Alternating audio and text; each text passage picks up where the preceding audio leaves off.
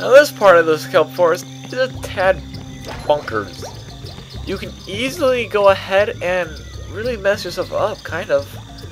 I mean, you can go the straight path, and I'll probably do this time, but when I first played it, I'll show a path I took instead. But anyways, you can go talk over here, and you got Mr. Krabs giving you the objective of this area. I tried to rhyme him. Hi, Mr. Krabs. What are you doing here? Ahoy, Patrick! I'm trying to return 3 stone tikis to this pedestal so I can get to the kelp cave across that bridge. There could be customers in there. I saw 3 tikis scattered around this area, but my old brain couldn't figure out how to get them back up here. Can I try? Sure, why not? I need a good laugh. There's a golden spatula up there for you if you succeed. Oh boy, Mr. Krabs. I'll see what I can do. So basically, you have 3 stone tokens like this one, and you gotta throw them in each of these platforms. If you mess up somehow, you got this button here to reset it. And this mechanic will be used a lot. And I don't mean that just a little bit, I mean a lot. And it won't be fun. Anyways, the way I took when I first played this level is I just went ahead and took a left, one over here. Now you're not supposed to go this way, and it can be tad problematic if you just have Patrick, because SpongeBob has moves that Patrick cannot do, and this makes this area way harder if you just do it with Patrick, especially coming this way. And you got a nice little another camper over here. Now we're gonna get to the area which makes it almost physically impossible to do with Patrick. Fitzpatrick with Patrick. You have this dude over here. I mean, it's physically impossible for you to try to get. You can't get him in any sort of way with just Patrick. You can't ground pound on him. He's not. You can't. I was actually trying to. You can't jump close enough to ground pound on him. You can't really do anything from this angle. Why could I not do that before? Did I?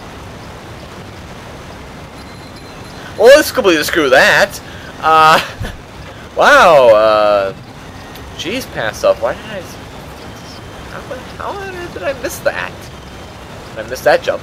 Oh, yeah, I missed that jump probably. Oh wow. I was thinking that I thought we were gonna go back to the checkpoint. So this is sometimes these jumps you gotta make it just right. You're just a little bit off. You're screwed. Anyways, the point of that is to find out this camper. But anyways, now back to wow, that's a good word. That's a good word. That's a good word. Back to Patrick. If you can make that jump. Oh, why?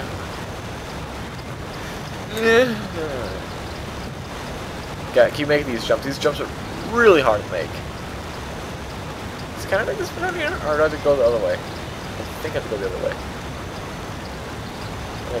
No sense to make that jump. Yeah, I gotta go from the other way. And also, for some reason, while walking back, I completely missed this area. This little area right here. You can easily miss it. You go ahead and throw this block on the ground. You freeze it. And also, you're gonna switch.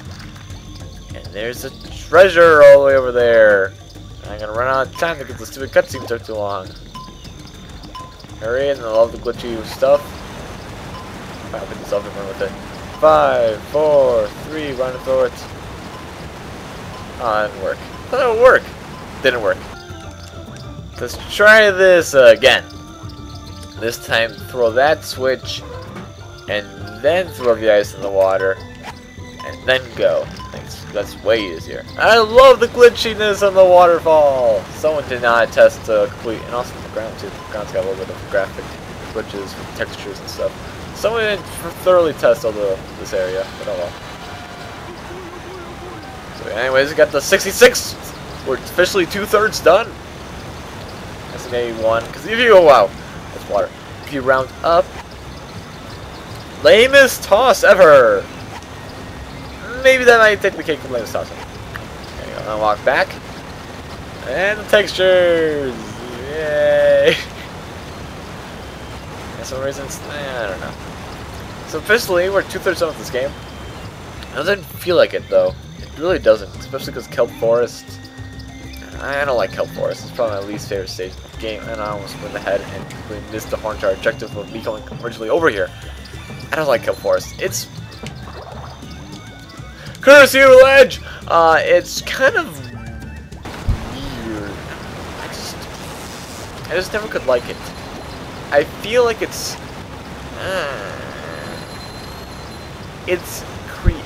I don't know. I just don't like it.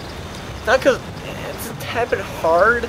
Then I feel like I'm a wimp. It's like it's too hard. Like he was dying over and over again. So trying to make my little mini rant here. Sure, it's a good time to do it. But maybe it's a mix of difficult. It's not the fun kind of difficult. The puzzles later on. The puzzle in the cave. Spoilers, you can actually find all 3. Wow. You didn't believe you could, but maybe you couldn't. I don't know. But anyways, you got a box here. And you missed. So you gotta go ahead and hit. I broke that. There you go. And sometimes it's like, it's too... I don't know. I feel like an idiot just keeps saying, I don't know, but I honestly, goodness, don't really know. I really don't like it. I really don't like this stage. I mean, I keep dying over here. I mean, I don't like it because I die a lot. Okay, screw this. I'm gonna get when I can finally get her. There we go, got it over. I'll probably do this sometime later on because I'll die for once doing this. Every time you die, you have to reset. So kind of just get the access point of being able to do it instead of actually putting the blocks all the way, the tikis all the way back. Because more than likely you'll miss one jump. I mean, one jump. That's all it takes for you to make it. Have to do it all over again. So you miss one jump. Anyways, here, if you didn't see this, there's a nice little leaf down here, and you can go this way. Take this nice little underground road. I missed that jump. Wow. And the weird thing is, this is actually earlier than what I normally would play, so I can't blame it for me being sleepy. It was like an hour earlier. Actually, it's more like exactly like an hour earlier than I normally would film. Is this solid or is this passable? I don't know. It didn't really matter. Well, actually, maybe because this level requires patience. That might be it. That might be it, actually. Why I hate this level. It requires so much patience. You gotta just make sure you take your time. If you take your time, this level isn't hard. But I don't take my time. I'm a person who likes to go push right through the whole entire level. And you can't do this. You can't do that with this level. You just can't. That's probably why I hate it so much. It goes against my favorite style of gameplay. Nice, little, fast. And the puzzles, I don't mind the puzzles. The puzzles are good. It's just the overall feeling of... There's a way to get higher here. There we go. There's a way to get higher. There's something else up here. There's something up here. Yeah, there's a sack up there. I got that sack again. Jump from here. Oh, from here over here. Gotcha. This one, make your way upward. Jump back to this original platform. Gotcha. Kill the spinning UFO thing, but not the second time I missed it, but just stunned it. Oh, I didn't grab the pants. Dang it! You got a button? That grows that. So now that saves you a lot of time for... Oh, maybe that's why it's really hard to make that jump. See, I just went ahead and did that, and you weren't supposed to be able to do that. Sometimes the really openness of this game is nice, but other times it's a tad silly. Because, well, I just went ahead and did that. And this is one of the other jumps that are like really, really, absolutely perfect. Or if you do not, you don't make it. That's why I remember missing that jump multiple times. It was like right in the beginning for check. Don't kick the watermelon, throw it. It was right in the middle of a checkpoint, so I never really was much. That didn't bother me much. I can't really. Can you? No, I can't. Just suck over there. So keep that in mind for later. Also, nice little section over there. If you want to make a jump for it, and I'll say, why not make a jump? Because obviously these shinies are completely worth it. Not. Money is not worth a life. Or you could just drop down there. Maybe. That made way more sense. Yeah, that jump. There's always. I mean, if you just go ahead and time your jumps perfectly well. Perfectly. It's. I just don't. It's just. I just don't. I can't go ahead and go and just pay attention to every single jump I make. Or I just get bored. Or. You gotta push. There you go. Anyways, here, this is part of Spongebob. But actually, the hook comes down, but you can't do with Patrick. So you need Spongebob for this. The reason why didn't you go back and switch to Spongebob before going through all this is because there is another tiki up here. And I don't know why no one's even a reminder up here, but this tiki, for this situation.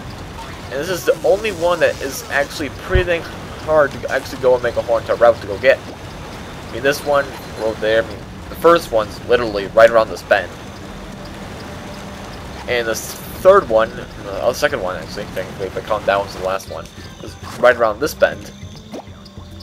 So, now with this little different spot there, it's way easier. Well, you're done. But if you go ahead and just... I mean, that's the one. If you die from that jump, oh, you're so dang screwed. Anyways, I'll actually go ahead and let's talk to Patrick. Let's use Patrick and talk to Mr. Krabs. Quickly here. Well done. Next time I need to round up customers for the Krusty Krab, I'll give you a call. Why would the customers want to be made? You're a strange one. You are, Patrick. You are a strange one, you are, Patrick. I don't know, that's not the way that line's given. It should be, you're a strange one, Patrick. You are. Like something like that. No, I'm just nitpicking in the voice acting. You know, I don't really like his voice. Anyways, you can easily come back here with Spongebob, and that's the second reason why I didn't go ahead and just do it right away. Anyways, you can go and collect some money here. There's no sock here, just money. However, there is a nice little path to the left, right here. Left, right, left, right. Right, there you go. That you can take. Alright, so remember that front sock? Well, here you go. Head this way. All the way around. Grab yourself. Enemies! Hooray! Aww. Yes. I don't like you and your hammer time. Ariel! That didn't work at all. And grab the sock. Time to go to Patrick anytime now. You know he's with us in our adventures. Yeah, I'll meet you back in the beginning cave. Okay, jump up here. These things are clearly jump throughable. And golden spatula. Now we're 2/3 of the game with generous rounding. See, with ungenerous rounding. Normal rounding. That's 2/3. There's a guy, nice little gift giver here. Take them out quickly. 2 swings. And we got the Kelp Cave. So, into the next part, we'll take up the Kelp Caves. I like this. One area per video. The last one probably up 2. Maybe. And maybe I don't like this is the longest area in the game. I don't know. See you guys then.